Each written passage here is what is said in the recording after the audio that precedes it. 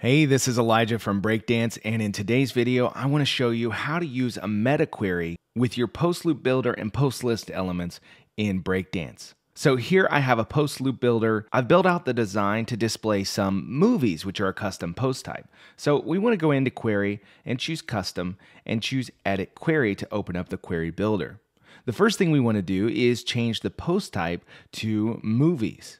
Great. But my movies also have a field called rating, and I want to see only the movies that have a higher rating. With the scale being 1 through 8, I can go in and make a meta query that shows only movies that have a rating of 5 or higher. And here's how.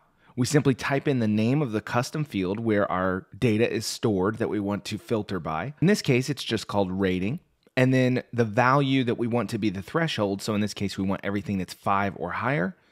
And then we'll change the compare operator to greater than or equal to, and then we'll change the type to numeric to make sure that comparison goes off without a hitch. Once that's done, all we do is hit apply query. And now we'll see we have a selection of movies and all of their ratings are 5 or higher. Now let's do this again to get only the lowest rated movies. So let's edit the query. We'll go in here and we'll change our meta value to say 3, and we'll do less than or equal to and apply that. And now you can see we have movies with a rating of 3, 2, and 1 only.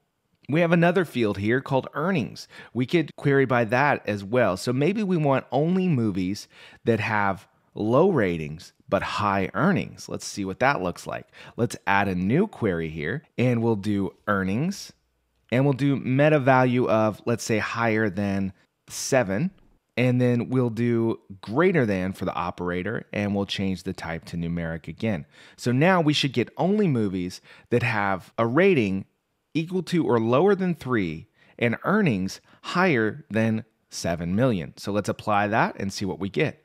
And just like that, you can see we now have filtered down by a meta query to the only movie in our listing that has a low rating but extremely high earnings. And it doesn't stop there. With our meta query option, we can add multiple queries, we can change the relation between and or, and we can even add nested queries, which allows for extremely advanced querying options without ever having to write a single line of code.